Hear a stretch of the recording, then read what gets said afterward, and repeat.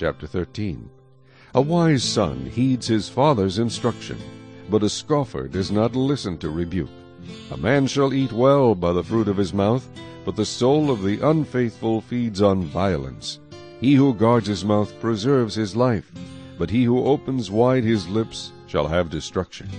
The soul of a lazy man desires and has nothing, but the soul of the diligent shall be made rich.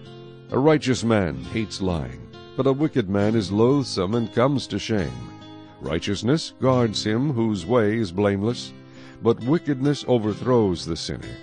There is one who makes himself rich yet has nothing, and one who makes himself poor yet has great riches. The ransom of a man's life is his riches, but the poor does not hear rebuke. The light of the righteous rejoices, but the lamp of the wicked will be put out. By pride comes nothing but strife, but with the well-advised is wisdom. Wealth gained by dishonesty will be diminished, but he who gathers by labor will increase. Hope deferred makes the heart sick, but when the desire comes, it is a tree of life.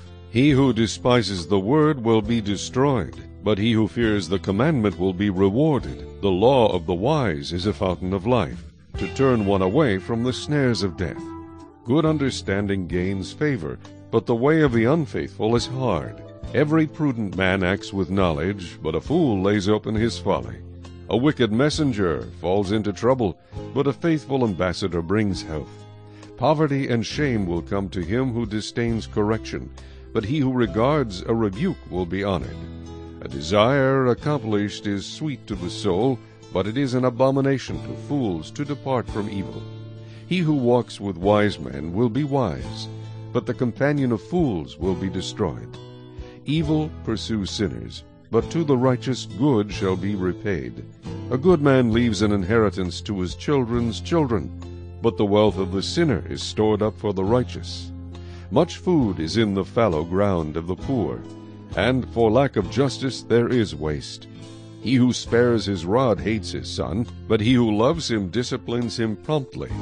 The righteous eats to the satisfying of his soul, but the stomach of the wicked shall be in want.